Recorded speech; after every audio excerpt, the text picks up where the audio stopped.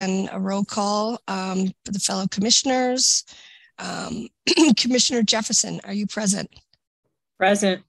Great. Commissioner Ho, are you present? Present. Great. Commissioner Gallardo, are you present? Present. Great. So we do have quorum, and Alyssa Scrofano, the president, is also here.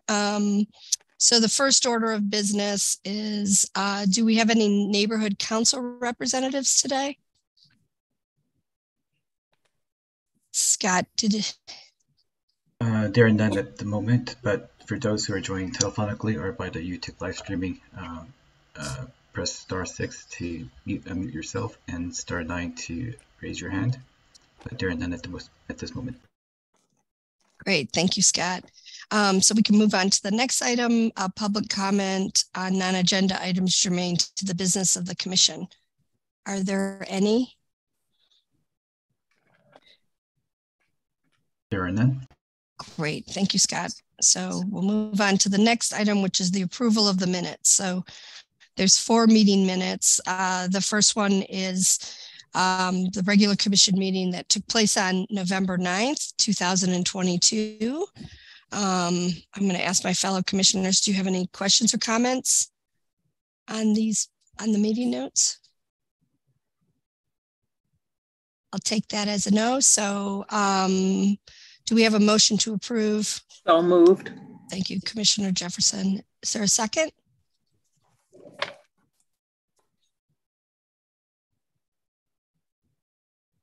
Do we have a second to approve them? Thank you, Commissioner Gallardo. So I'll do a quick roll call vote. Commissioner Ho, how do you vote? Yes. Commissioner Jefferson? Yes. Commissioner Gallardo? Yes. And I, Commissioner Scrofano, vote yes. So the meeting notes are approved. I will sign those and forward those back to you. So then there was a special meeting that we had also on November 9th. And so I'm wondering if any of the fellow commissioners have any comments on those meeting notes. Move to approve. Thank you, Commissioner Jefferson. Do we have a second? Second. Thank you, Commissioner Gallardo. Okay, I'll do a roll call vote. Commissioner Ho, how do you vote? Yes. Commissioner Jefferson? Yes. Commissioner Gallardo? Yes. I also vote yes, Commissioner Scrofano. So the meeting notes are approved from the special meeting now. The next one is the special meeting that we had on November 30th, year 2022. Is there a motion to approve or any questions? Motion. No questions. Thank you, Commissioner Gallardo. Is there a second? Second. Thank you, Commissioner Jefferson. Commissioner Ho, how do you vote? Yes. Commissioner Gallardo? Yes. Commissioner Jefferson? Yes. And I also vote yes. So the meeting notes from September 30th have been approved. The final one is the regular meeting that was held on December 14th. Are there any questions or comments on that meeting? I'll take that as a no. Is there a motion to approve? So moved. Thank you, Commissioner Jefferson. Is there a second? Second. Thank you, Commissioner Ho. So, Commissioner Gallardo, how do you vote on the approval for the minutes? If I was not present, can I still vote yes if I've reviewed them? Oh, that's a good point. Yes, you can. Okay, Yes. then yes. You I can. vote to approve. Thank you. Thank you. Commissioner Jefferson? Yes. Commissioner Ho? Yes. And I also vote yes. So those meeting minutes have been approved. So the next item of business, I just have to read this paragraph really quickly. These are the findings to continue teleconferencing meetings pursuant to AB 361. This is an action item. Recommendation to approve the findings and determination in accordance with AB 361, Section 3E3, that while the state of emergency due to the COVID-19 pandemic, as originally proclaimed by the governor on March 4th, 2020, remains active, and or state or local officials have imposed or recommended measures to promote social distancing, this legislative body has reconsidered the circumstances of the state of emergency, and that the state of emergency continues to directly impact the ability of the members to meet safely in person, and or state or local officials continue to impose or recommend measures to promote social distancing. So I think all the fellow commissioners know what this is involving. So do we have a motion to approve this item? Motion to moved. approve. Thank you, Second. Commissioner Ho. Thank you, Commissioner Jefferson. Commissioner Gallardo, how do you vote? Yes. Great. Commissioner Ho, Yes. Commissioner Jefferson, Yes. and I also vote yes. So this item has been approved. So the next item, which we're always very excited to see public art projects. The project title is the LAPD K9 Memorial Monument. And this is both for conceptual and final. And Paul Pescadero from the Department of Cultural Affairs will introduce the project. Thank you, Paul. Good afternoon, Commission. My name is Pao Pescador, and I work within the Public Art Division for Cultural Affairs. And so I'm just going to give a little bit of a background on this project before I pass it out over to representatives from the LAPD who will be discussing the project. So this project is the LAPD K9 Memorial Monument, which is slated to be installed at the Police Administrative Building, 100 West 1st Street in Council District 14. The artist is Austin Wellish with a budget of $85,000. We are asking for today conceptual and final approval.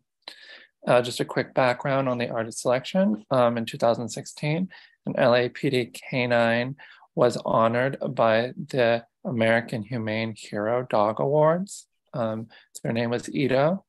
At the award show in Beverly Hills, the artist was there with a canine handler from Colorado. LAPD K9 personnel had a chance meeting with the artist at the award ceremony, and the idea for the K9 memorial materialized. The LAPD K9 personnel sought approval to work on a K9 memorial by the Assistant Chief Garamala and Chief Charlie Beck. So today I have as representatives, we have two representatives, Leslie Herrig, and who else would we? I do believe the artist is present as well. Yes, the artist is on the call, as well as LAPD K9 personnel, Sergeant Davis and retired Sergeant Steve Caravalli. And I'm going to share a screen to have the presentation. Could I get access to share screen, please?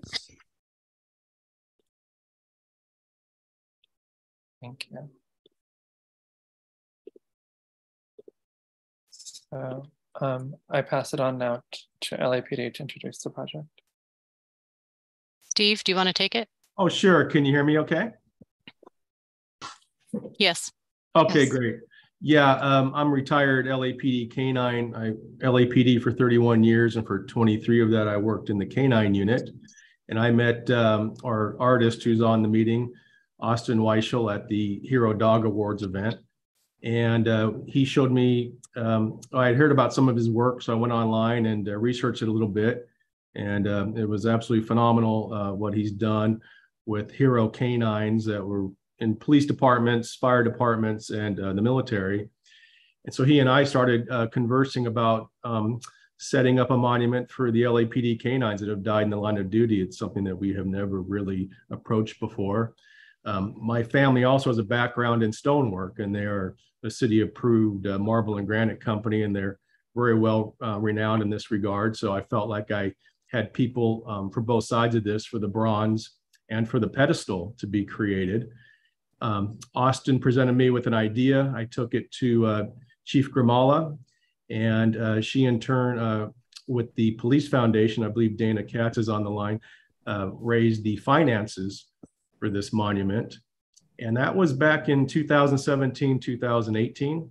And we've been kind of just patiently waiting for a landing zone for the monument, which I believe now has been settled, which is near Deaton Hall there in the plaza, and that's where the red X is. And we feel like we come up with quite a monument and quite a testament to these dogs that have died in the line of duty. We've been very fortunate, only 4 so far, which is an unbelievable accomplishment in this day and age, with everything that these dogs and these handlers deal with on a nightly basis. So we're very proud of that record, and we're hoping that we don't lose any more. We've had a very good run, but we've also been very, very lucky that that has not happened. And if it does happen, we'd like to have this monument in place to honor not only that dog, but the dogs from the past that have been killed in the line of duty.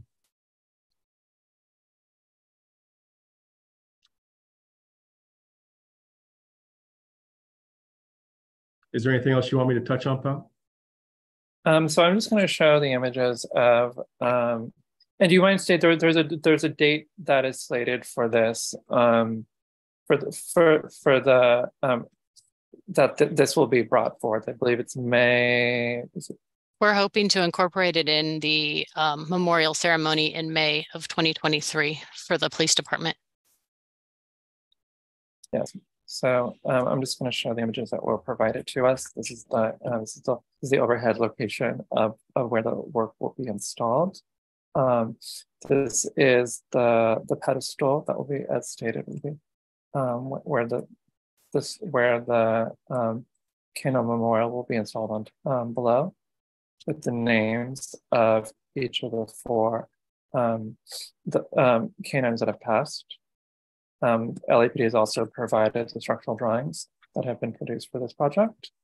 This is an image of the bronze structure that will be installed on top.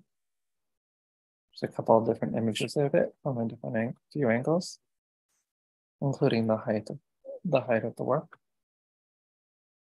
And then they also provided images of where the location of the memorial will be going on the campus.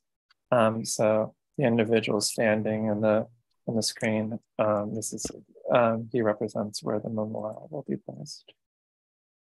And so you see where it is in location to City Hall across the street.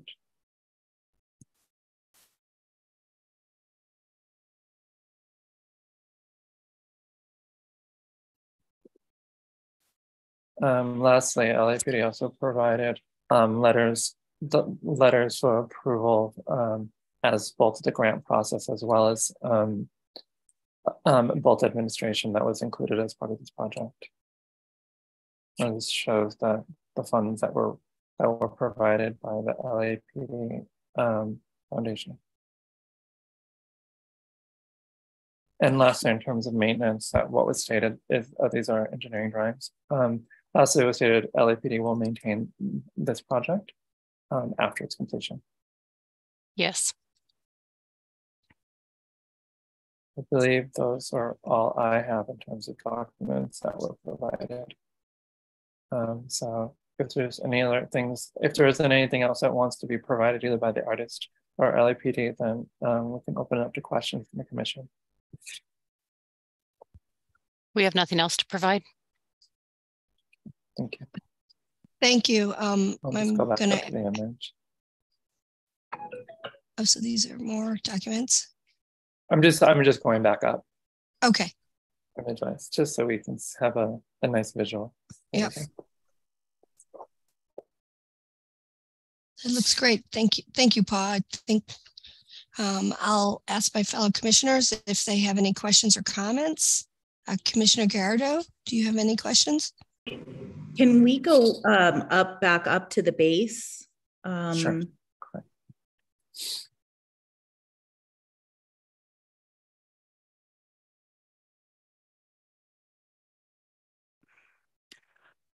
Sorry, the base on which the sculpture will sit. I think there's it's like an architectural or engineering drawing. Yes, architect, exactly. Oh, I see. Is there any rendering of the base that we can see other than the engineering drawings? No, just something that, I'm sorry, this is Steve Carnevale again, just what we put on the Word document. And that's, That- go ahead, Leslie. That was the image that was up prior to coming back to the plans, is kind of what the front face of the base will look like. So I guess, Yvonne, your question is that like a gray granite? What's, Yeah. I- That's Steve Carnevale. Again, it's a Luna Pearl, so it is a gray granite with the black specks. It's a Luna Pearl granite that will be about an inch thick.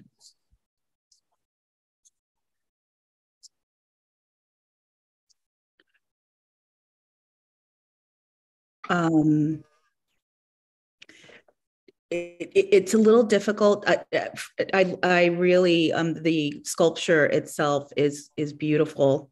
It would be very helpful to see a rendering of the base with the dog on top of it to get the full image, as well as any locations. I see on the front that's where the signage goes, with that previous image.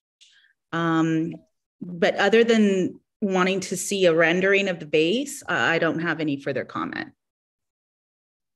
Thank you, Commissioner Gallardo. Commissioner Ho, do you have any questions, comments? No questions on the design. I just had one question on, I believe, the making of the production of the sculpture. Did you say that your family's producing it, or that you sought their counsel because of the business you guys were in? Right. So I sought their, I'm sorry, this is Steve Carnevale again. Yeah, I sought their counsel because this is something that they do a lot of. They've done works, Getty Museum, the Our Lady of Angels Cathedral, etc. And so they produced this drawing for us. Got it. But it's not your family that's been commissioned to produce this yet. It is my family that has bid the job because they own the Marble and Granite Company. Got it. It's an uncle, my uncle. Okay. I wanted to get clarification on that. Yes. Is that it, Commissioner Ho? Yeah, I think so. Okay. Commissioner Jefferson, do you have any questions or comments? Yeah, and I think it's 3, so I'm going to follow up where Commissioner Ho was. I had the same question, and so it really had more to do with when the project was bid out. Was it bid out as a sole source, and have you guys cleared all those things that are associated with the fact that a family member, that a entity associated is actually going to build this that is family related? That's all. Just want to make sure that's not an issue that pops up later on. That's question 1. Everything went through the Los Angeles Police Memorial Foundation as far as the donation with the funds. And so our department was working with them, and the foundation is the one that I think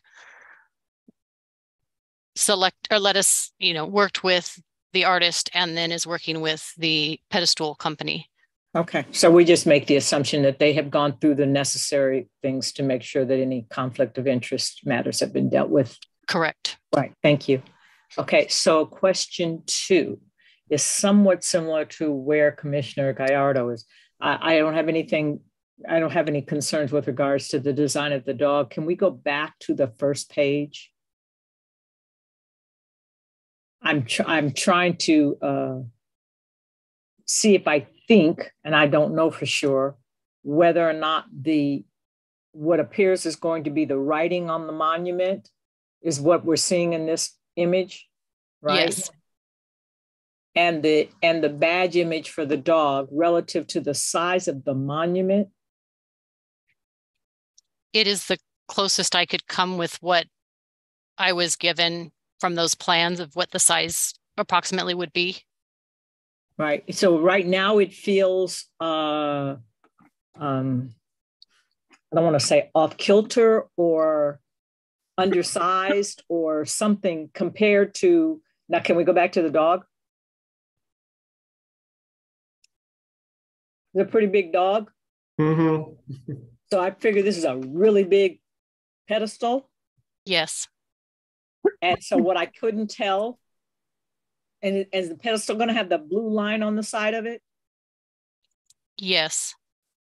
Okay, so what I couldn't tell, frankly, was whether the scope and scale of the plaque that's going to honor the dog and have the words and all of that other kind of stuff, how that, where it fits, where it's sized, etc., to the sculpture of the dog. So like, I'm cool with this, except that the plaque part of it and the monument base part of it seem out of whack. You'd like larger writing? No, I think, good afternoon. My name is Jeffrey Phillips. I'm the commanding officer of Facilities Management Division. And so let me see if perhaps I can provide some clarification. The pedestal is 60 inches, or it's 60 inches tall. And then the bronze statue itself is another 31 and a half inches tall. All in all, we're looking at close to about 8 feet, from the bottom all the way to the top of that, the very top of the bronze statue. And so this is going to be facing this portion that we're looking at here. The face of the dog would be facing out this way as well. And so that lettering and the actual badge there that you see with the dog's face, that's going to be about the size when you look at the fact that, again, it's 60 inches tall. So it's relatively, the writing dedicated to LAPD canines that have made the ultimate sacrifice protecting others, that's relatively good size writing there that you see in the middle. Okay, I'm not sure if that, yeah, that bear with actually me. clarifies Bear with things. me a minute. Let me see if I can be more articulate. Right now, I think what I'm looking at is that on this granite that you've described, there will be a blue line, probably significant of the blue and police department. And then there's a plaque that's going to be set on the monument base. It's not centered. It's to the right of the blue line and up at the top. The size of the badge, the image of the dog with a badge, feels out of sync with the size of the monument, given where you've chosen to place it. In other words, if you had just placed the whole thing dead center and the blue line had run through the top and through the bottom, it would feel proportionate. It feels disproportionate to me, but because I'm also not seeing what the actual lettering will look like, because you could decide you're doing it in script or some other, I have no idea what it's going to look like. So right now it looks like someone sat at their computer, put this in so I'd have the information that's going to go on there, not that they're showing me what it's going to look like. And I need my architectural friend to articulate that better than I do. Yeah, so I think if you guys go back to the image that you have, the engineering drawings that show the dog sitting on the pedestal. Okay, so I think the question you're asking, Charmaine, is if you look at the front elevation. Mm-hmm. Because this is the back of the dog. When you see this plaque, it'll be, you're looking at the back. Can I interrupt on that? I'm sorry. This drawing has this dog the wrong way. I have another drawing with me if you want to focus on my camera. It shows the dog oriented differently. His face will actually be to the left. His nose will be to the left. But we're looking at his back. Yeah, it shouldn't be like that. That was a mistake on the original drawing. No. What I mean is, do we intend to look at his back? No. Okay. So either way, he's looking at us. Correct. And the plaque is in front of him. Yes? Yes. Correct. And the monument that he's sitting on will be as wide as it's stopping at the, Yeah, it stops looks like a few inches, Charmaine, in front short of his feet. of his tail. Correct, Okay. yeah. His So- tail, I'm going to have to correct you on that. I apologize. Originally this was the pedestal by the Marble Company. And so the orientation of the dog is a little bit off.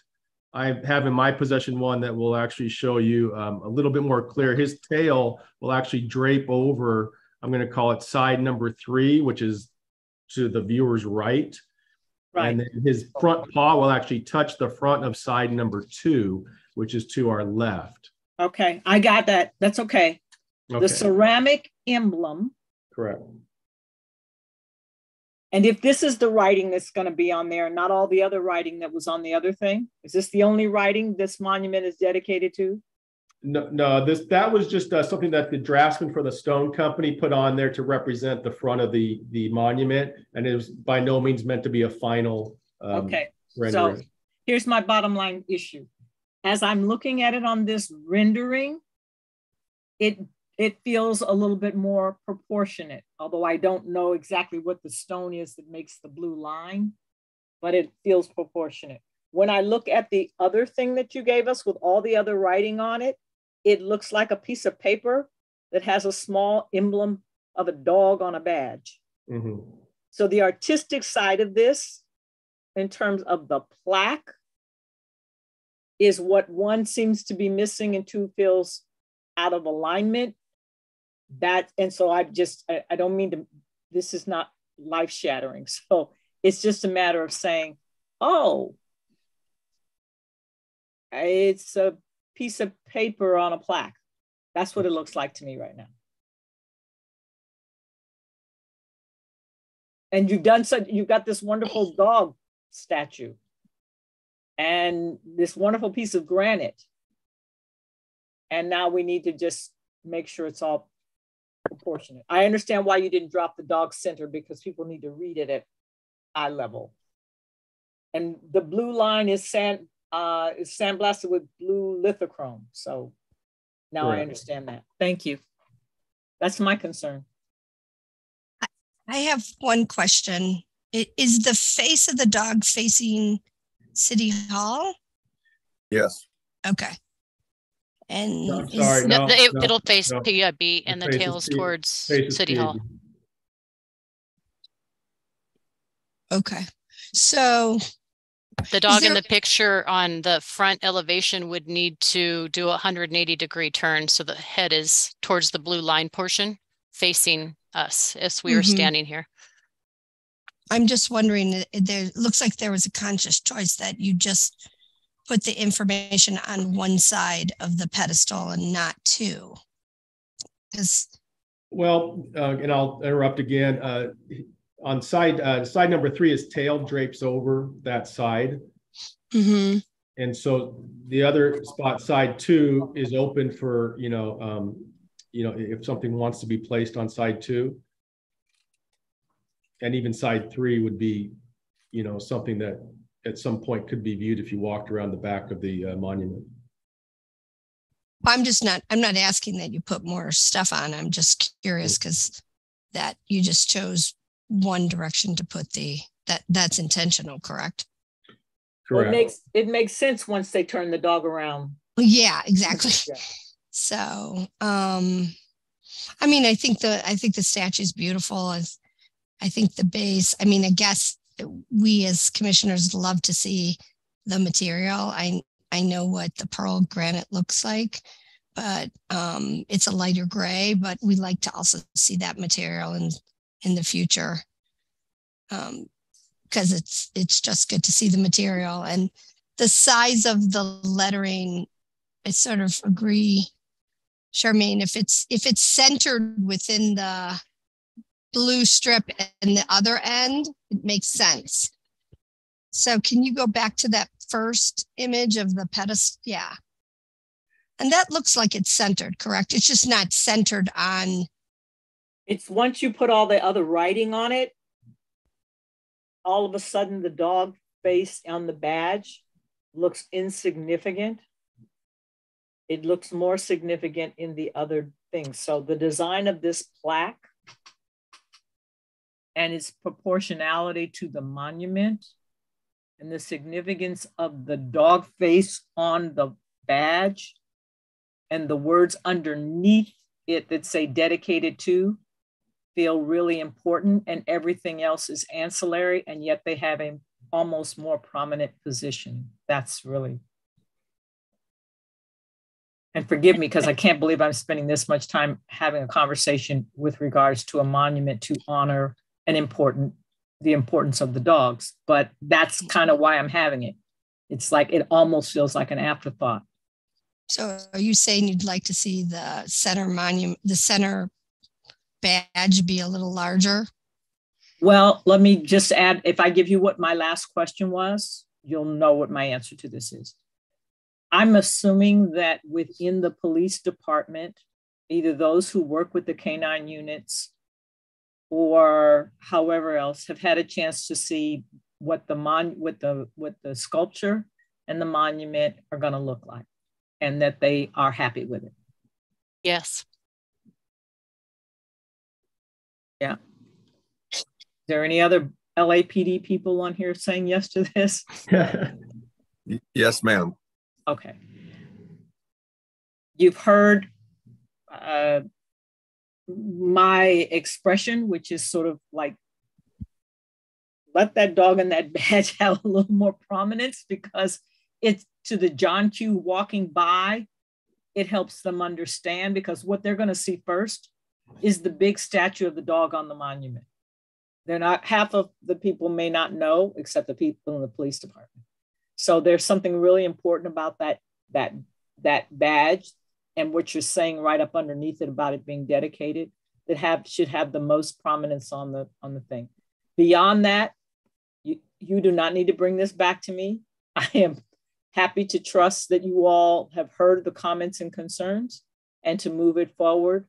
It's important that it's being done. And I think that the sculpture of the dog is beautiful. And the fact that the tail will actually hang off of the monument really gives it a sense of life. So thank you. Thank you. Yeah. I just had one more. I agree with everything Commissioner Jefferson just laid out. If I can just make a recommendation at the end of the day, it's not going to hold up, I think, anything, but, having the names of the canines who have passed, just moved right under that sentence that explains what it's all about and for whom, I think would not only visually make make it flow, but also as people read it, I think it would make more sense. Just a recommendation. But I think, the sculpture is beautiful. Commissioner Garrido, I think that's a really good point. And I think it addresses what Commissioner Jefferson was saying, like, if I could see it. Little, if it only ever has only 4 name tags, we will all be so excited. Right. We can easily move those down. Yeah. So if they're in a column underneath dedicated to that. Yes. Yeah. Oh. And then it's sort of like everything's centered and, it doesn't look like a masthead with the 4. Yes. Thank you. We'll move those down. Yeah. Okay, great. I mean, I think it's a wonderful project and it's going to be great. And it's going to be really great to see this installed. So, may I offer a motion to approve? Thank you, Commissioner Jefferson. Do we have a second? Second. Thank you, Commissioner Gallardo. So we'll do a quick vote. Commissioner Ho, do you vote? Oh, well, first of all, I have to mention that this is, I should re-mention that the project title is the LAPD K9 Memorial Monument, and this is both for conceptual and final approval.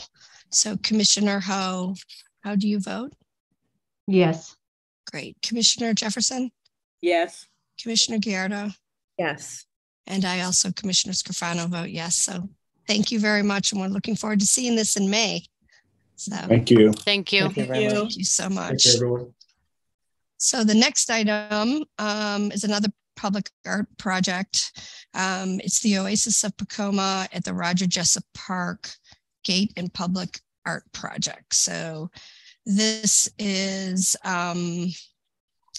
it's in the 7th district, and Tanaya Picasso from DCA will be presenting, or Tanya. Is it Tanya or Tanaya? It's Tanya. Thank you, Tanya. Hi, good afternoon, everyone. Happy New Year. My name is Tanya Picasso. I'm with the Public Art Division. This project is located in Council District 7, 12467 Osborne Street in the neighborhood of Pacoima. The artist is James Naish, also doing business as James Naish Studio. The owner of the project would be the City of Los Angeles Department of Cultural Affairs. We're looking at a project valuation of $62,762, and we're asking today only for conceptual approval. The project doesn't have a history coming before the Cultural Affairs Commission prior to today's meeting. So a little bit of background before I introduce the artist who's here and will give us a more in-depth overview about the artistic narrative.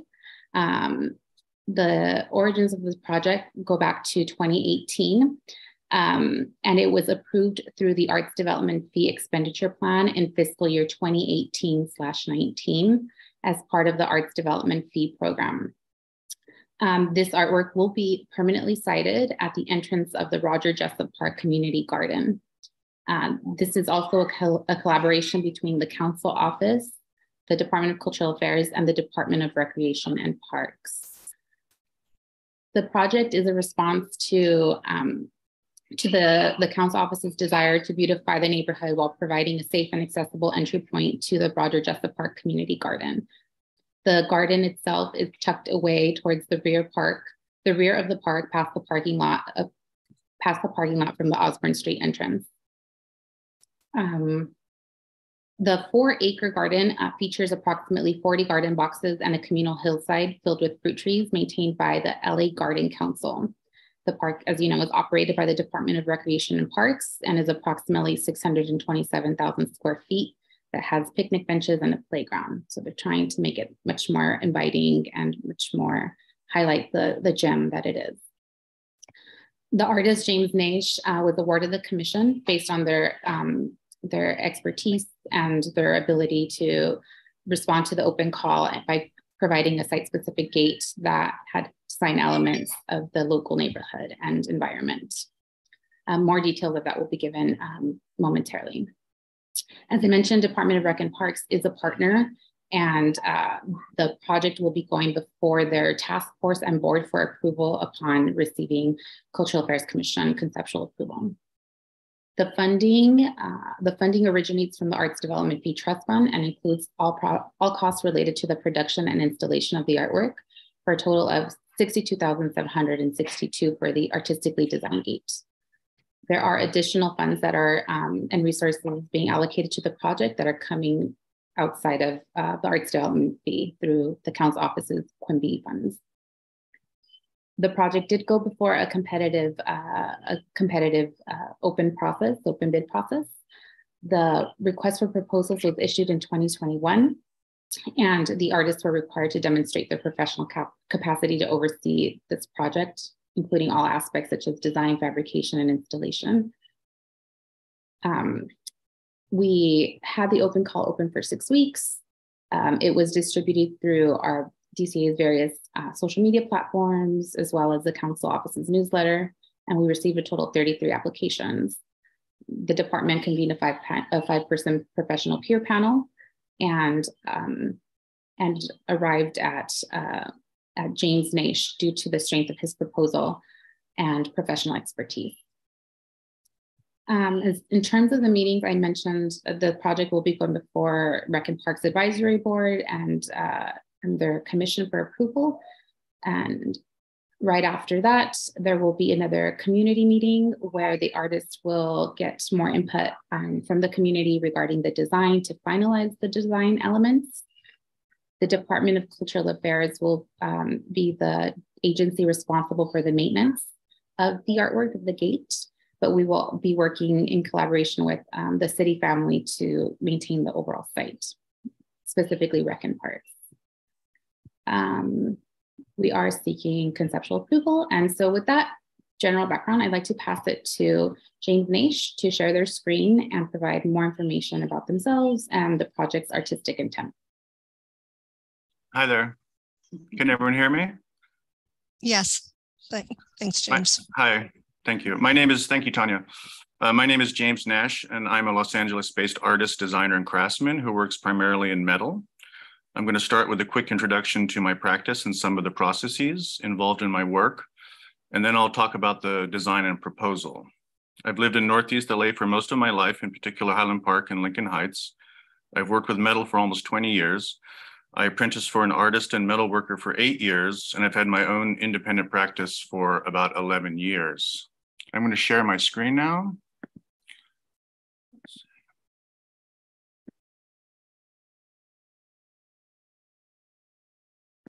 Okay, can everyone see that? Yes. Okay, great. Since 2015, I've completed a number of public art commissions, mostly for parks in Southern California. I've worked with LA Rec and Parks, the City of Whittier, the Trust for Public Land, and the Los Angeles Neighborhood Land Trust. I've also worked for the Audubon Society at Debs Park, Descanso Gardens, the Natural History Museum, and Arlington Garden in Pasadena. This is a studio shot of the entrance to York Park and Highland Park. And then this is how it looks installed. I design and build everything myself out of my studio in Lincoln Heights. In my work, I use a variety of materials and techniques. Most of my work is made out of bent and forged metal, a process that is incredibly labor intensive, but visually rewarding. The metal is often heated up until it is red hot and then hammered, shaped, and folded to create dimensionality, texture, and an organic feel. I also employ casting, which adds rich three-dimensional details to a project. I make forms in clay and then make a mold and then pour wax into the mold. The wax is then taken to a foundry where the objects are poured in steel, stainless steel, or bronze. It is a long, labor-intensive, and expensive process, but adds tremendous value to a project. It is important to note that my work is sculptural and three-dimensional. Unlike work that is cut out of plate by a computer-guided machine, my work is handmade and has a tactile quality that is impossible to achieve with flat plate. Due to its sculptural nature, my work changes as you approach it from different angles and distances. My work is also botanically accurate and directly inspired by nature. All of this encourages engagement with the work as people are drawn into the lifelike details in three-dimensional forms. My work is almost exclusively based on nature and depictions of the natural environment. My installations are very site-specific, and I utilize the existing landscape or location to highlight formal and conceptual themes. While my work often explores botanical and organic forms, the plants and depictions of nature in my pieces are often tied to a specific location, history, or imagined future. The work can be decorative and playful, but it also contains important narratives, encourages dialogue, and can serve as an educational device. Most importantly, my work can be a valuable tool in placemaking, creating work that not only reflects a community or location, but helps foster community identity and a long-term sense of place. I believe that a majestic entrance to the community garden at Roger Jessup Park will achieve all of these things. So this is the proposal for the park. It's called the Oasis of Pacoima, and it is a celebration of a very large and popular community garden and its surrounding area. The design depicts a large pomegranate tree, a symbol of life and abundance. The pomegranate fruit and seeds fall to the ground, epitomizing the cycle of life and the power of gardening, nature, and community. The composition reflects the pathway through the garden that one takes to reach the orchard above, a tucked away oasis above the city. This is a close-up. The design also shows garden plots disappearing into the horizon, as well as hills and mountains that echo the existing landscape. The scene also contains depictions of a number of different vegetables and plants found in the garden: pomegranate trees, corn, squash, cactus, aloe, and sunflowers. I've also included representations of butterflies, dragonflies, and birds. The gate will be made out of a combination of forged steel and cast steel. Depending on feedback, I may use patina or paint to highlight certain plants and animals. And so here are some photos from the community garden itself and how some of these things might look in metal. This is squash, cacti in the hills above the garden, sunflowers, corn, pomegranates, and butterflies. This is where the gate will sit and is drawn to scale to give you a rough idea. It's about 10 to 11 feet tall, and the main gate, the main entrance is 12 feet, and then the two side panels are about 6 feet, and they taper down from 10 feet down to 8 feet. So overall, it's about 24 feet, depending on the posts and hinges and things like that. The design is directly influenced by the location and the landscape, and I hope that people using the garden will appreciate the botanical accuracy and joyful representation of their space. After many visits to the site, I believe this design captures the essence of the garden and will encourage engagement and interest in the space. The gate will be bold and visible from the bottom of the parking lot, and I suspect it will draw more people into the garden. I think the design has universal appeal. People of all walks of life, of all age groups, will appreciate the design and craftsmanship. I believe the gate will be an important landmark for the city of Pacoima and for the park. Thank you so much. Thank you, James. Does that conclude your presentation? It does. Great. I'm going to ask my fellow commissioners if they have any questions or comments. Commissioner Gallardo, do you have any questions? It's a beautiful work, really lovely. What direction do will the gates open forward or inward to the park? They'll open forward. Apparently the gate will be locked most of the time. It'll only be open for maintenance vehicles. Oh, okay. So it's not a public entrance. Got it. Okay. Mm-hmm. Gotcha. And sorry, Commissioner Gallardo, let me, if I just may interject. At this time, it's not open fully, but there are plans from the council member to make this space much more activated and welcoming. So the question is a good question of, whether the gates are going to be closed all the time or open. But there is additional energy being put behind it to, bring programming to the space so that it can, become more utilized by not only the gardeners, but the entire local community. Yes, because I think the gate is going to attract Absolutely. a lot of the public. And so, yeah, I'll look forward to hearing how that evolves. But other than that, it's beautiful work, beautiful materials, and reflects the community and the landscape that it's in. So thank you. Thank you. Comments. Thank you, Commissioner Gallardo. Commissioner Ho, do you have any questions or comments? No questions. It's just beautifully done and thought out. I love all the details behind why certain things were picked. So yeah, just think it looks beautiful. Thank you. Yep. Thank you. Commissioner Jefferson, do you have any questions or comments? Ditto. I think it's gorgeous, and I hope no one puts 1 ounce of graffiti or other kind of paint on it. It's just beautiful. It actually draws you in, and it's lovely to look at. So what a great idea. Thank you. Yeah, and I wanted to commend you, James, because I think it's really beautiful. I love sort of the abstraction and that kind of juxtaposed next to the realistic 3-dimensional with pomegranates. And I guess my only question was very similar to Commissioner Gallardo's, is that if the gate opens and, are you going to be putting the 3 dimensions on both sides of the gate, or is it more preference to one side?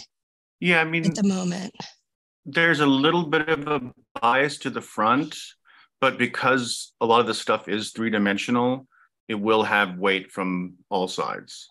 All right. So if it opens, if it's actually used as a gate, then you'll see it from the other side. Mm-hmm, correct.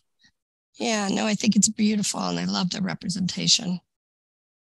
Thank you. And I had one more comment. I was, when I first saw the other ones that you had done, and I thought to myself, oh, there's going to be a safety issue because someone can stick themselves on it. And then I thought about the kind of fencing we put around places, and they've got barbed wire and all kinds of things that people are supposed to be stuck.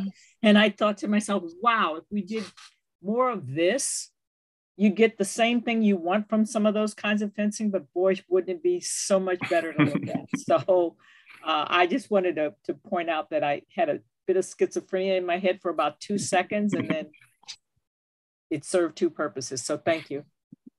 Thanks. That's wonderful. So on that note, do we have a motion to approve the Oasis of Pacoima, the Roger Jessup Park Gate Public Art Project for conceptual approval? So moved. Thank you, Commissioner Jefferson. Do we have a second? Second. Thank you, Commissioner Ho. So we'll do a quick vote. Commissioner Gallardo, how do you vote? I vote yes. Great. Commissioner Jefferson? Yes. Commissioner Ho? Yes. Thank you. And I also vote yes, Commissioner Scrofano. So thank you. We're looking forward to seeing the final. Thank you, everyone. Thanks. Thank you so much. See you next time. Yeah. So moving on to our next item, it's architectural submissions. And we have 2 AGFs. The first one is LAX Pershing. And this is for conceptual and final. And Tammy, I think you're going to be presenting this, correct? Yeah, I'll make an introduction to the project, and then the applicant will present. So LA Pershing is a renovated monopole, and it is designed by Qualtech Wireless. Angela Mumm from Qualtech is here today to present the project. Angela, can you please unmute yourself and share your screen? This is Marcy Hart. I'm going to be speaking up for Angela today. I'm more familiar with the project. Okay, Marcy, go ahead and share your screen. Oh, what did you want me to share? You're catching me. I'm sorry. Marcy, I'm sorry, Marcy. This is Angela Mummy. I can share my screen. Okay, thank you. And Marcy will talk. Thank you.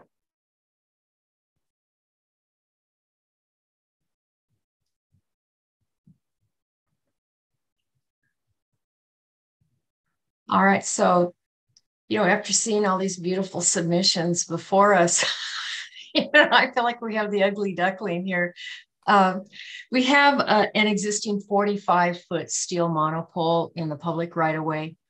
Right now, it has 2 existing panel antennas on it, and Verizon wants to upgrade the technology on the pole by adding 2 additional antennas. So what we're proposing is to move the existing panels that are at the top. We're going to move those down, add 2 new panels to the top with shrouds, and then 1 other piece of equipment. It's called a ray cap, and it's like a spark arrestor, if it ever gets hit by lightning or anything. So it's a surge protector. We're not doing any undergrounding or any changes any place else, not changing out the cabinet, meter location. We're just adding a couple of panel antennas to the top. And Marcy, can you just state where this is located? I know there's an image of LAX there, but. Angela, can you help me out? I know I have it open here someplace. The address, it's at the intersection of Pershing Drive and World Way West. Does that help? Yes, thank you. Okay. Just for clarification.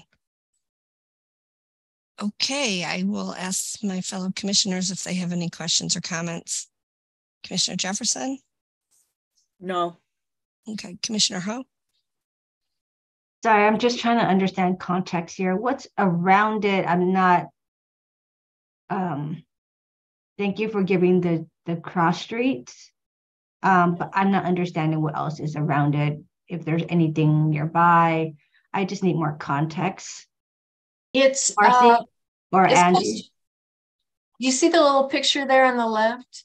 It's showing that it's kind of like on an off ramp there, tucked in the island.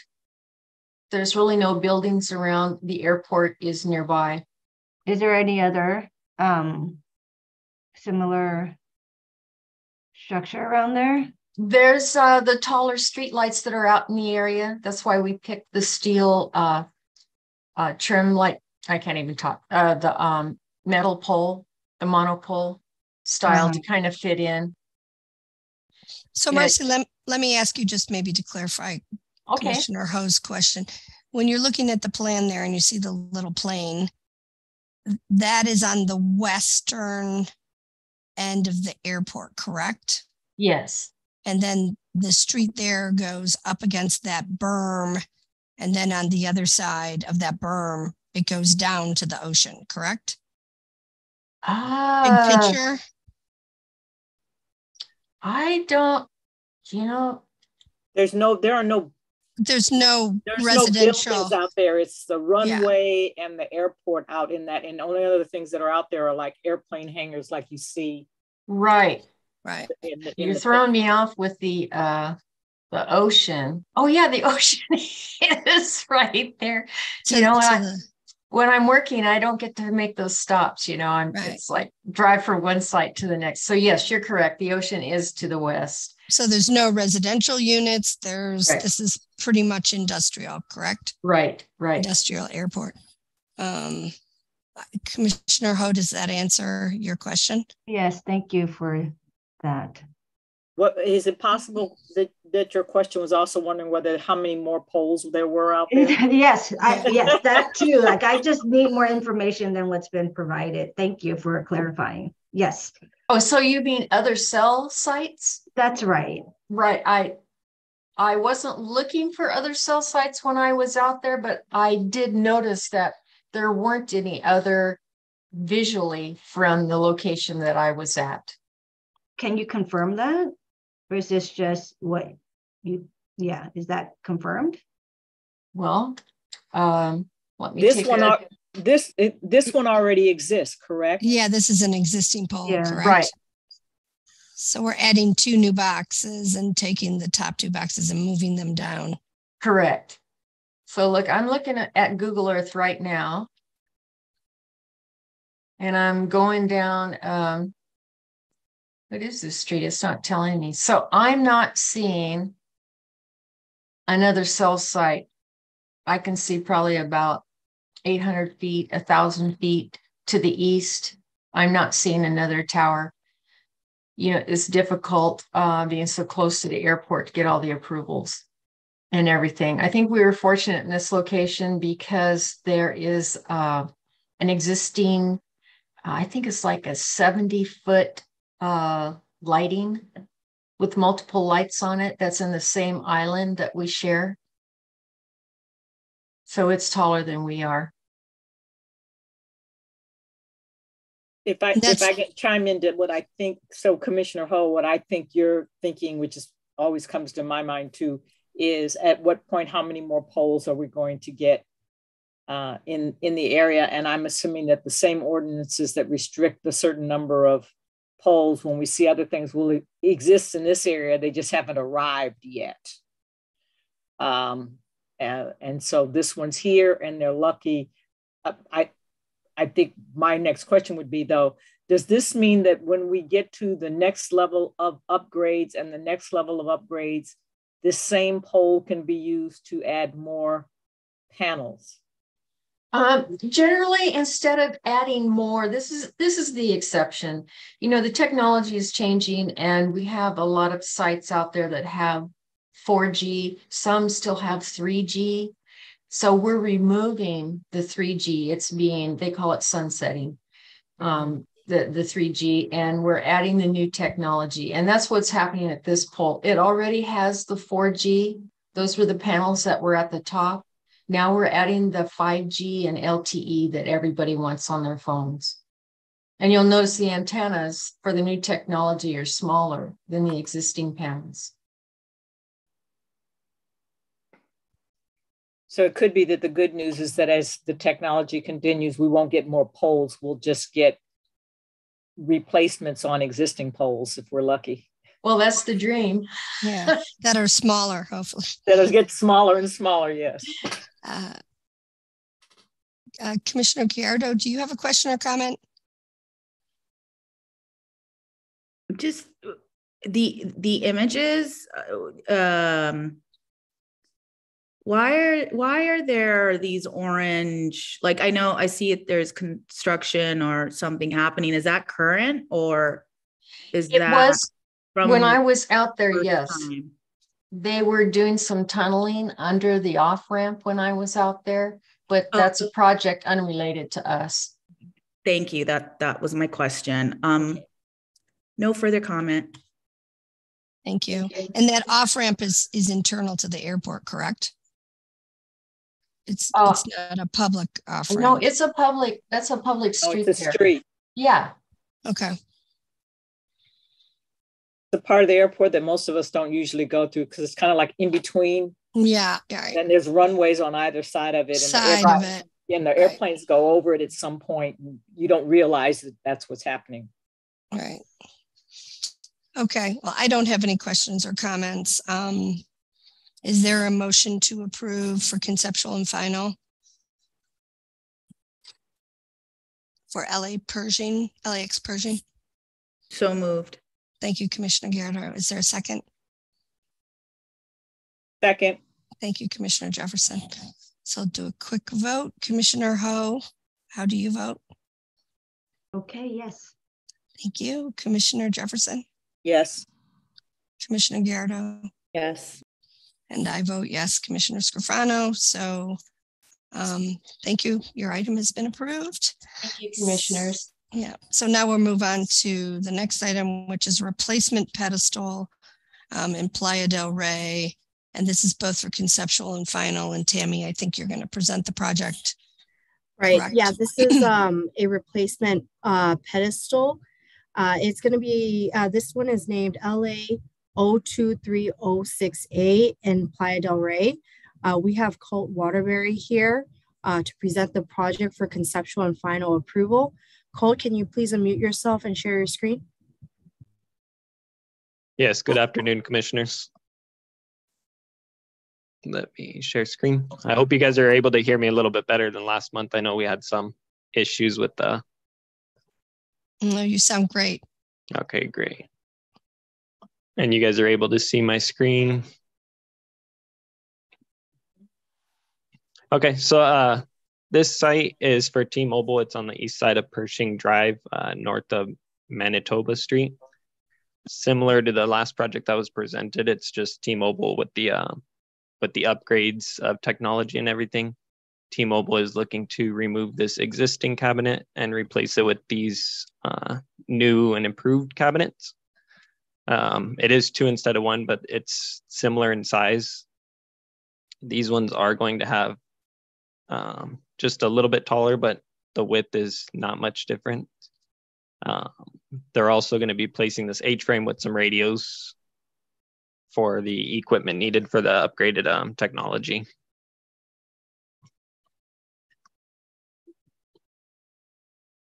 I think that's all the information that I had. If you guys had any questions. Well, Commissioner Jefferson, or who would like to speak first? I'm fine with it. Thank you. Commissioner Ho, do you have any questions? Yeah, it sounds like you brought this to committee last time, and I don't think I was here. So I have my questions may be redundant and that you may have addressed it, but same question I had for the previous presenter. I need some context behind this. It looks like an apartment building behind me or behind the box. I just want to understand what the neighborhood looks like. Also, it looks like there are these additional boxes that extends the length of what was there or what is currently there. These you said there were like these, it's to the right. Yes, these here. What is that? And those are. Sorry, let me finish my question. And does that extend the length, the reach of the actual? It will be a little bit extended just because the H frame, and those are the radios that are the equipment that runs the site. Do you have like a different view of that? Because yes, I have. You can see it here with the radios. Sorry, it's hard for me to visualize what this is. It just looks like some grills. That's exposed? Or are these wires that are exposed? Like how, and the radios are contained in these boxes? Or, I mean, it's really difficult for me to visualize this.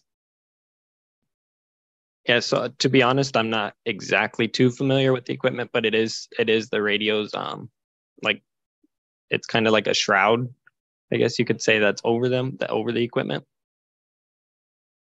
Did you present this last time? It was actually the commissioners to see, because I still don't know what this looks like. Last month, the one that I presented, it was the same exact equipment. The only difference was the location, and because of the location, but it was same radios and same cabinets that we were proposing. Yeah. Really? You mean, I appreciate your asking this question, Commissioner Ho. Can you go back to the other picture for a second?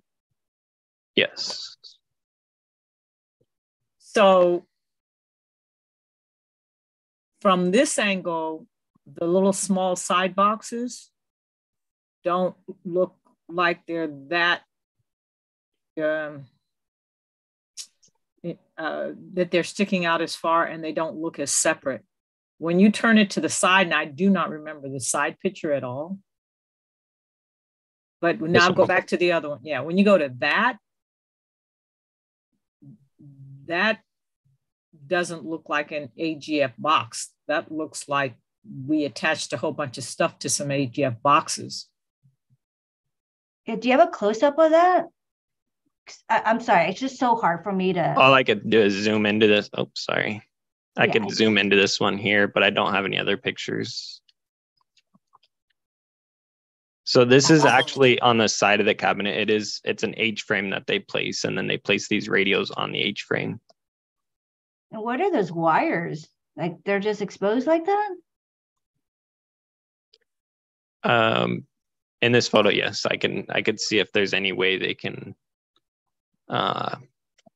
Actually, my project manager is on as well, and he is saying that they will not be exposed during construction. So why would you present something that's exposed and not represent it to the I mean, if it's not going to be exposed, why wouldn't you just present it so that it's not exposed? Which makes me question, why is it presented as exposed? You know what I mean? I understand. I can have these photo sims adjusted, but during construction they won't be exposed. Well then, okay, I'm right there with you. Yeah, we didn't see this. We've never seen a box. We didn't see this. Yeah, that looked like this. You've just presented us an AGF and a presentation for an AGF box and how it will be utilized that looks like this. That would make me say no. Hi, this is Peter Castaneda. Can you guys hear me? Yes. Yes, and the cabling that's going to be there on site, what it does is we house it along those, you see how there's an H-frame that has those going horizontally? So what we do is we pretty much tie a lot of that, it's called coax, the cabling. We tie it along the actual things that go across so that they wouldn't be hanging like that. They would pretty much be going perfectly wrapped around the bars that are going from left to right. That's the way we would be putting the cabling for these. No, that the problem here is we have never been, or if we have, and I almost failed to notice it, so thank you, Commissioner Ho, we have never been presented with an AGF box that had any kind of outside grid around it. Forget the wires. I can buy into the idea that nobody will see the wires. We've never seen an AGF with an outside grid around it. Everything was contained inside the AGF box. So this is a whole new design structure. And I don't recall ever seeing anything like this before. But I would not say yes to this. And Commissioner Gerardo, do you have any questions or comments? Same comment. We've never seen, I wasn't at last month's meeting, but in the history that I've been here, I've never seen any type of external kind of attachment like this that has to do with the wiring or the function of the boxes. So I imagine we want to recommend that we show these folks some comparable pedestals that have been approved so that they can modify and bring them back to us. Got it. And just, the other one, we did show something just like this, almost the exact same thing. So. Then consider yourself having gotten away with murder. And go back to the very first picture. Yeah. Please, sorry. What I'm looking at right there just looks like two boxes that happen to be on the side of it, pinned to the side of it. I can't see from where I am because I actually, what I now understand is a metal pipe I thought was the tree. Right. Yes, and just, and it's a box where one side of it's thinner and then the other side, it's almost like a book, right? They're basically like books. So that's why on the side here, it's going to look very thin. And then on the other side, you're going to see the actual platform, the face of it. You're absolutely right. And so when you blow it up the way you've just blown it up, because I can't blow it up on my screen, I have to have you all do it. And I see what it is that you presented. I would have, and please, and I will say this for myself personally, if I failed to see this at the last time you presented something to us that looked exactly like this, that's my eyeballs and this screen and a clear indication of the fault of the system of how we're using Zoom, and we don't have the thing in front of us. Because I would not have said yes to this, so you consider yourself getting away with murder. I thought that was part of the tree and the background, except for the two boxes on the side, and I just thought that they were, I don't know what I thought. But when I see what it looks like from the other side, forgetting the wires, the design, and what it looks like from the back, the design answer is no. Is there anything you would suggest that we can do to be able to propose something such as this? I'm wondering, can those be attached to the back so they're not mounted on the side? So they're not, I think, you presented to us two narrower AGF boxes in replacement of one, I think. I don't think. Yeah, it was the same exact cabinets. The only difference is the ones that we did last month where we did a green to blend in with the, it was surrounded by like trees. But did it have those two boxes to the left? Yeah, they had the same radios and the same cabinets. Right. Now, the other one was a more discreet location. There was trees pretty much blocking most of it. It was inside some grass. It was only a tree, and they're really not in front of like an apartments, etc. And also we're painting the actual cabinets green as well. So in reality, the other ones, you're probably not even going to see them.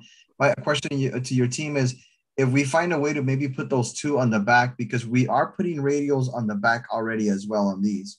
There are already radios on the back, but if we find a way to put everything on the back, is that something that would be acceptable to your team? So I don't have an answer for that, but here's my concern is that you're actually taking up more space, more street space with this new proposal than you did prior. Now, I don't know what the regulations and the rules are behind that, but if you back out of this, my biggest concern, besides like you guys not representing your proposal, to a degree that we're supposed to review it, like, because you're saying like you're presenting something but it's not what it is, and so I'm just going to take your word for it. But now you're intruding into more public space to me. Can you zoom out, please, of this image and go to the side view? So you're taking up more public space. I'm concerned about, I don't know, it seems like not residential, seems like a big street. But let's say as it's existing now, technically if the sidewalk's busy and whatnot, you have space for somebody to walk behind there. What happens if like that same situation is the case and you have all this stuff in the back? That's my concern. If you're replacing things, fine, it's existing already, but you're replacing and taking up more space. That's what I'm not comfortable with, besides the fact that you didn't present what you intended to present. So that's my concern. And I just wanted to respond to the proposal if we moved everything to the back.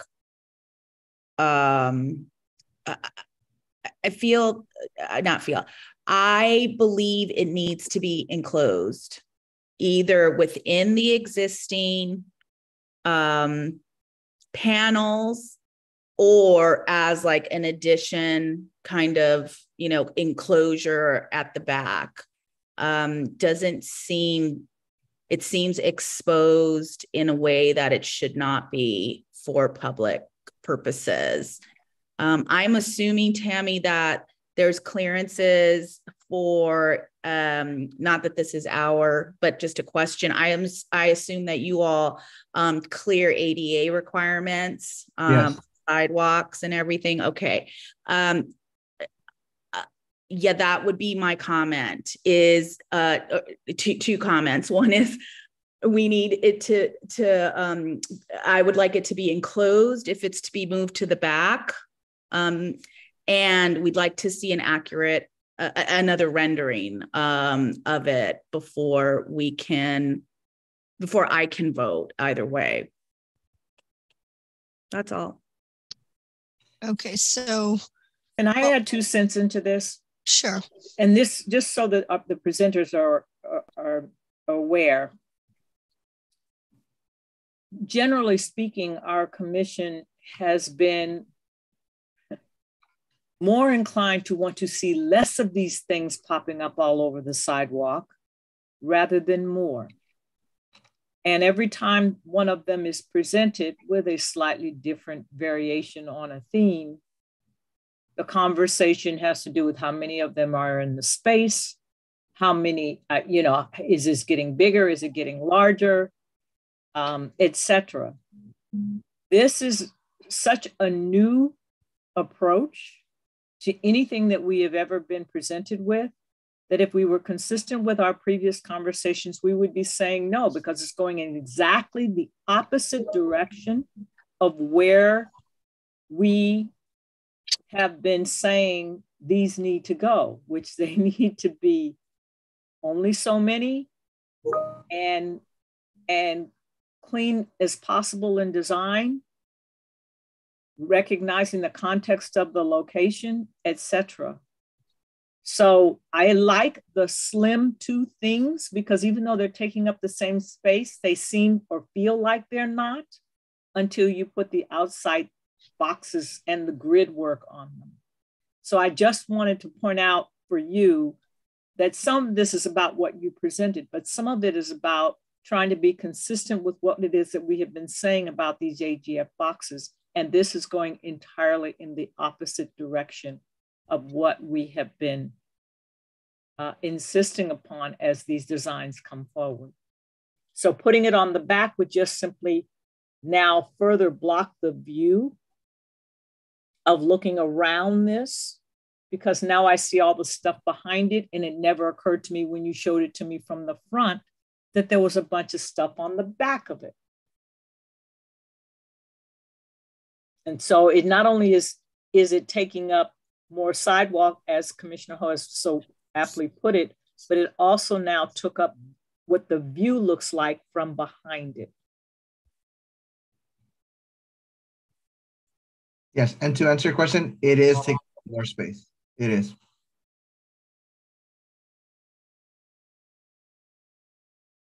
Okay, so on that note, for the replacement pedestals, I guess we take it both for conceptual and final as a no, right? Correct? Is that how I word it, City Attorney?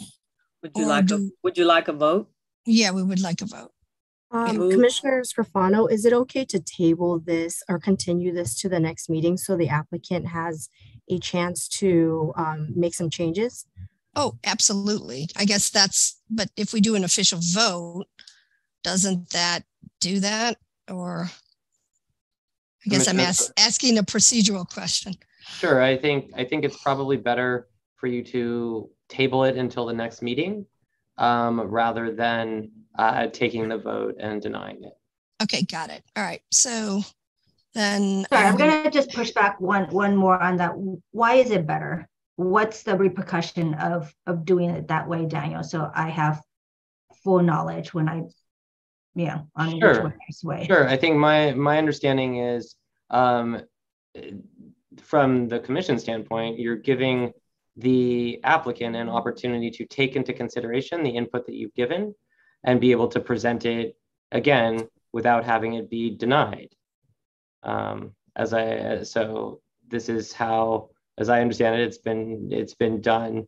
So that would be how I would recommend to do it. And I'll ask our city attorney to weigh in as well if he has any input. Yeah, it might.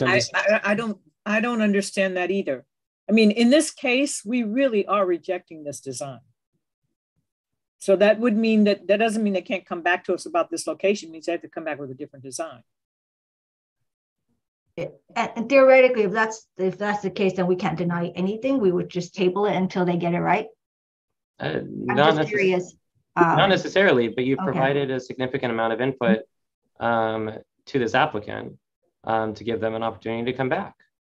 Yes, because the one thing we'd like to check in with our RF, if those radios on the ground, the ones that are basically on the H frame, if there's a way we can remove these from being a ground thing, if we just go with the 2 cabinets, is that something that would potentially be approved? And that's so that they can let the RF team know that, hey, the main issue is probably not the cabinets, but the radios that are on the H frames in the back and on the side.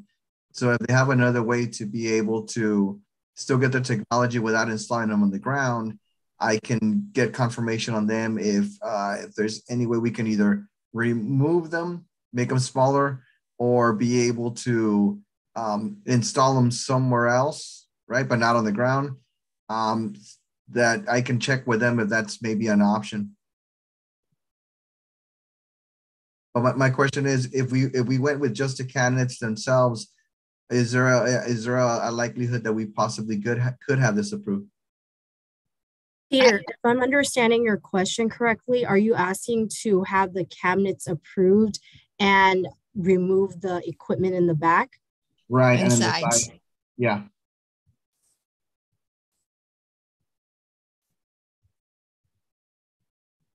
I heard my fellow commissioners state 2 concerns. One is having now 2 of these boxes instead of 1. And the other was the additional, if there is additional space. So unless the proposal is addressing those 2 things, then to Commissioner Jefferson's point, we would be rejecting this design. So I just want to clarify that that's the feedback we are giving in addition to this additional external H-frame thing. Is that correct? And Nicole, can you go to the front view again? And just so you know, team, in regards to the cabinet on the left and the 2 cabinets on the right, the 2 cabinets on the right are equal in terms of the actual footprint. The only reason we're showing a gap right now between them And if we were basically put these two cabinets together, basically hitting each other, they would fit perfectly right on top of the one that's on the left, right? The same blueprint. We're only having a gap there just so that the tech can open the doors easier so they can stick their hand in.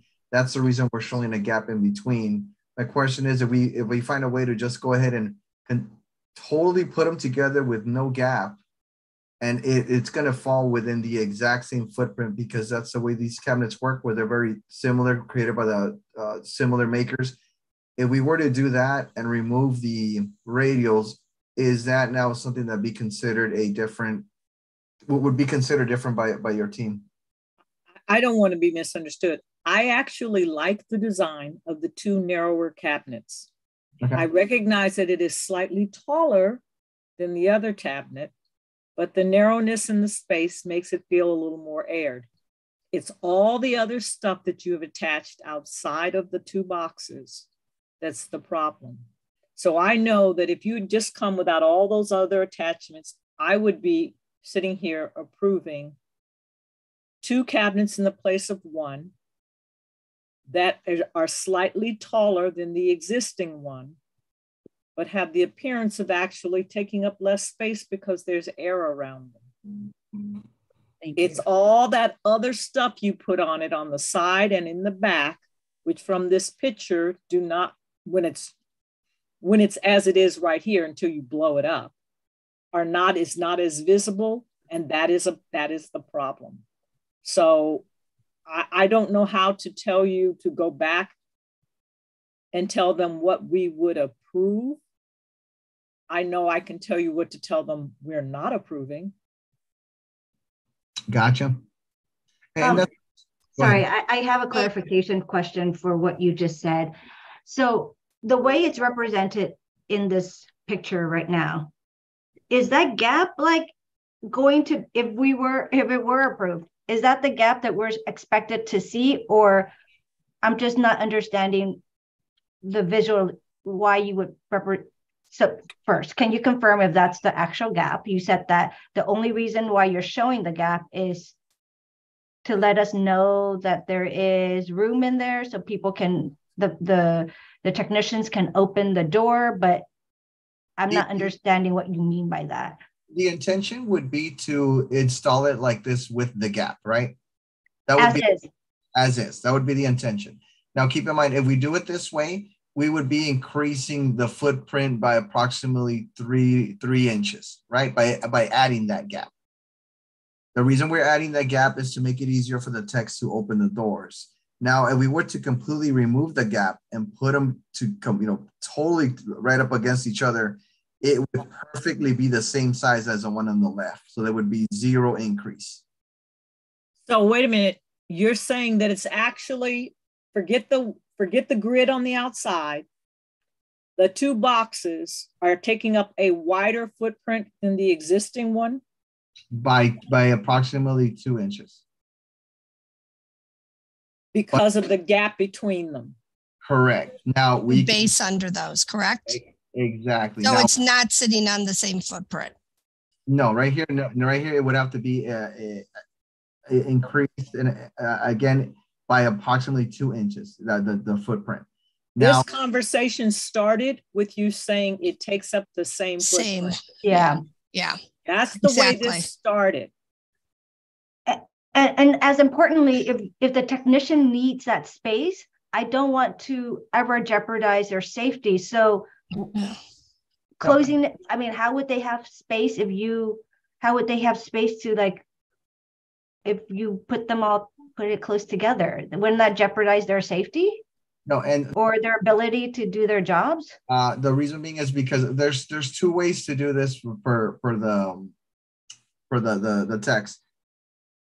If they prefer the gap, right? If they don't have a gap, because we've been able to propose that at times, what they do is they put the hinges in a certain way so that they can just go ahead and remove the doors. Oh, they open up in a different way. So they have ways to do so. They just asking if you guys can get the gap for us, great. If you can't, we can still work around it because we have a way to work with it safely. So my question is, if it's possible to table this and remove the radios in the back if that's the main issue. And if the cabinets are okay, based on the design right here, I want to be able to see if I can go back to our RF team and let them know that the cabinets are going to possibly be something that might be approved. I'm going to say will be, but possibly might be approved. However, the radios on the side or in the back are something that is most likely not going to happen. And the City of LA team is not happy with those radios being there, so I can let them know if they can go ahead and do without those. Yeah, but I think the additional problem is now you're saying, I mean, that you don't need that gap in between. And we're assuming that the gap in between, I would prefer no gap. And it just looks. The preference is the like gap. One box, it's a little taller and it sits on the same footprint, but. Yeah, and we can do that. It was a preference of the FOB6. If we can have the gap approved, that would be great. That's what they requested. If we can't get that gap approved, they're okay with that as well. I don't know. How does everybody else feel about the gap? It seems like. Well, but that means that now what we want to see is the box in solid form with no gap, no grid, no wires, and the understanding of the height specifications. We went from its same footprint to know it's 2 inches bigger, to me now thinking to myself, now that looks like more than 2 inches out. Now that I really stare at it, how much taller is it, et cetera, et cetera. So at this point, you've gotten our feedback. You understand some of the concerns. You guys can come back in here and present us with 2 options. All right. And I think I make a move to say that we just deny this and table it and you guys come back. That's the other question I have, just to clarify before I want to understand the repercussion of denying it altogether or tabling it. I'm not in good conscience able to vote for a table, but I also don't understand, like I need some kind of counsel on what would denying it totally do to this project versus tabling it. I get tabling it allows them another month or so to go back, but it doesn't seem like denying it would prevent them from doing the same thing. But I could be wrong. I just need some counsel and guidance on that. Sure, Commissioner. You can absolutely, you and the commission, it's ultimately the commission's prerogative as to whether or not you want to table or deny it. If you deny it, they will have the opportunity to come back, making all the changes that you've requested as well. It's just more of a procedural piece. So however you as a commission want to do that, that's ultimately up to you all. Council, can I ask a question? Does denying trigger something different than tabling? Would they have to go back to the start of the application process is a question I have. Mike Dunn, the City Attorney's Office. So they're still at the start of the application process. In essence, in order to actually submit a completed application, they need to have the approval of the design by this commission. And only after that and a number of other items can they actually present what the city considers a completed application. So we're still at the beginning. Okay. Right, but if we say no, then they have to start all over again, paying another fee. An application fee to the commission. Yeah, it would be a new application. Well, it's not. It's a new seeking of a new approval from this commission, but the application itself to Public Works would not be re-triggered. Yeah, I think just thank you for that clarification. The idea is for us to be able to work and make sure that the business of the city continues, and every business does that. But I just think this presentation just was not transparent in terms of what was being presented, and that's the problem for me. And the commission seems like, I mean, we provided feedback, so yeah, that I don't want to ever stop any business from continuing, but it just seems there's a lot of concerns that we've had with the presentation. And another last question. Where do those radios go? Where are they going to go? if they're not on the back of the structure. This is where I will get with RF to see if what technologies they can maybe move forward without. If what they're getting out of the cabinets will be enough or not. That's where it's going to be a give and take with RF. Like, hey, I know you're getting your cabinets, but I know you want to go further with your radios, but the radios aren't going to look, pleasing to the city of LA team, where you're going to have to probably remove them or come up with something else. Commissioner Ho. Yeah. I'm willing to accept the idea that we table this because there are more questions and they need to come back with answers. So that the entire process of starting this application does not start over again because we denied the application. And since no one can give a 100% clarity on that issue, it seems to me if we deny, they start all over again. If we table and say, you've heard all the concerns that we have, and you understand what we would probably be saying no to, you can go back and look and see what can or cannot be fixed with this application. I'm willing to table and let them come back with whatever they think meets this. And at that point, I'd be comfortable. I would say, okay, then yes or no, just so that they don't have to start over. Okay, are the fellow commissioners in agreement with that?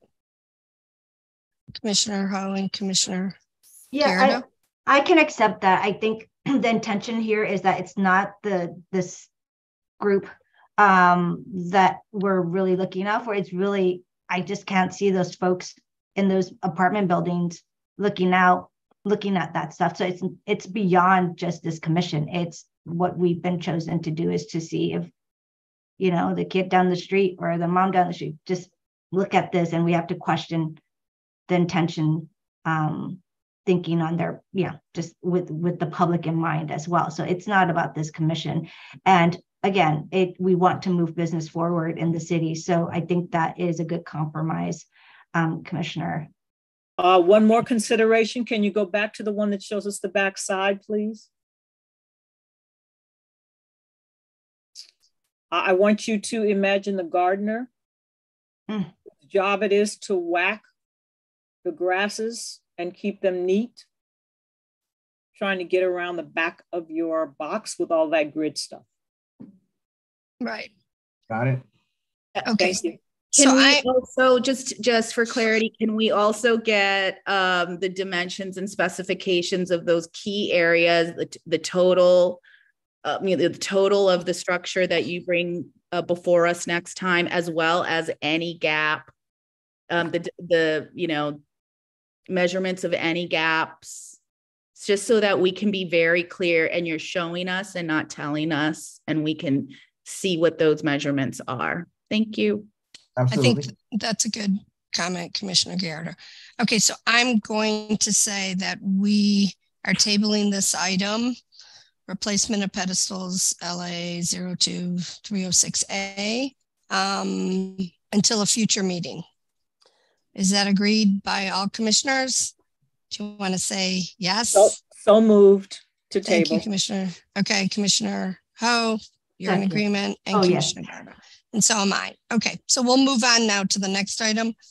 Thank you, previous applicant, but we're moving on now to street lighting submission. And all these items moving forward are matching street lights. So we have item A, item B, item C, D, and E. So Tammy, can you present this to us? Sure. And I think we can take these all on consent, correct? Yes. Let me know when you guys can see my screen. So this is the first one. All of them are matching street lights.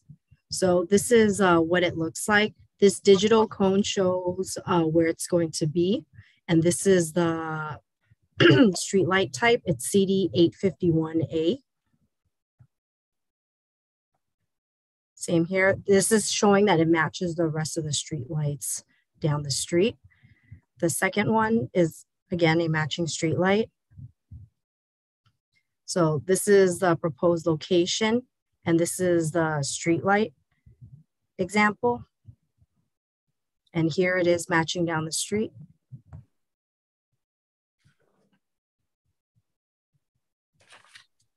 So same thing here. This is a digital cone to show where the street light is going to be located.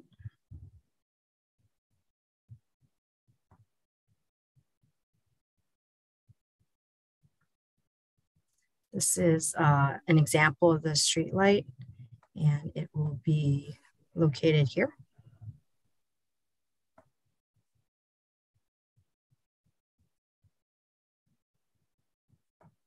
And here, this will be located here. And to show that this is what it's matching. So they're all matching. These are all new street lights. Mm-hmm. They're all new street lights. And it doesn't look like any of them. And can I just ask you one question? It's only because of what was given to us. One of them says it's an 851B and another one says it's an 851A. Is that just is it something I don't understand, or? Which one are we talking about? So the pictures in the packet that you gave us say 851, 951, and 953. Oh, you mean on the agenda? Right. Each of the applications has A is an 851A, B is an 851B, C is a 951A, D is an 851A, and E is a 953C. So I'm just assuming there's some variation on a theme that has nothing to do with it saying attachment A. Right. So CD 851A or 851 is the way it looks. So an A, B, and C will all look the same. The difference is the height of the actual street light. If they have arms, like if there's a piece that comes out in the middle, it could also be the length of that arm. But in an 851 example, it would be the height of the street. So it's determined by like the width of the street, how high the actual light needs to be and how tall the street light pole needs to be. Thank you. Are there any other questions or comments, Commissioner Gallardo? None, thanks. Commissioner Ho? None. Thank you. I don't have any comments either.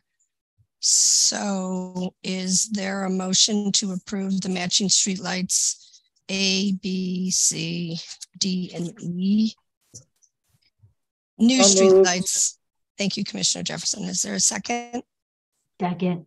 Thank you, Commissioner Ho. Commissioner Gallardo, how do you vote? Yes. Thank you. Commissioner Jefferson? Yes. Commissioner Ho? Yes. And I also vote yes. So these streetlights have been approved. Thank you, Tammy. Thank you. Okay, so now that brings us to the general manager report.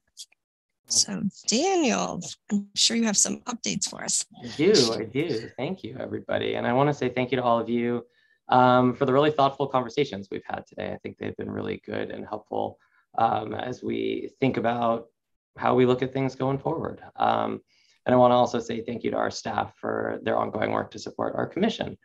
First, I want to just wish everybody a happy new year. We're really excited to kick off the new year with the mayor and our citywide elected officials and our new and current council members. We're continuing to have good conversations with the mayor's office and are looking forward to meeting with our new council members. As we move what feels like very quickly into the new year, we have a lot of great opportunities coming forward at our centers and theaters and historic sites and throughout the city. So we're kicking off classes at our art centers and tours are beginning again and programming at our art centers. And we're also celebrating the Lunar New Year this year at several different locations throughout the city over the next 3 weekends. We're really excited for this pilot program and I'll share the full listing of events with all of you and they can also be found on our website. We're also moving forward with the COVID-19 Memorial in partnership with the Sea Change Institute to host community stakeholder sessions in each council's district from February through April this year to determine if the city should create a permanent COVID-19 memorial and garner community feedback on what the city will look at doing.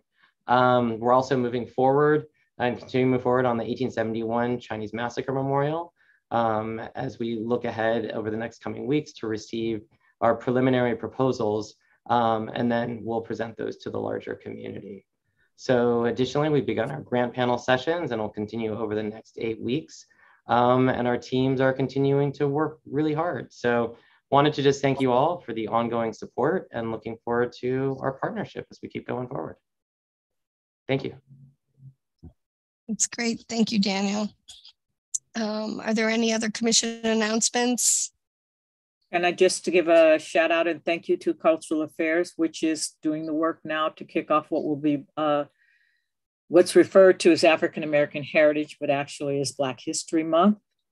With the opening ceremonies around the 3rd of February will be virtual.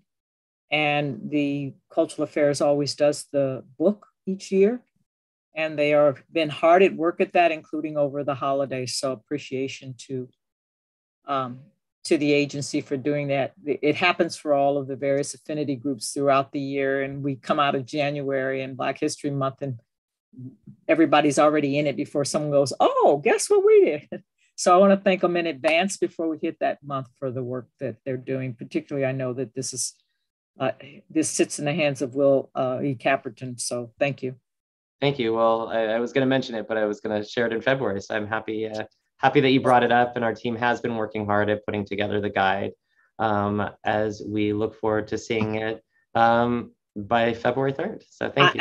And I will let the record reflect that it was our Authors Study Club, which is the Los Angeles chapter of the Association for the Study of African American Life and History, that started Black History Month in Los Angeles and then eventually led over the years to the affinity months for all of the other groups and organizations. So we probably in 2024 will go back to referring to it as Black History Month because heritage and history are not exactly the same thing.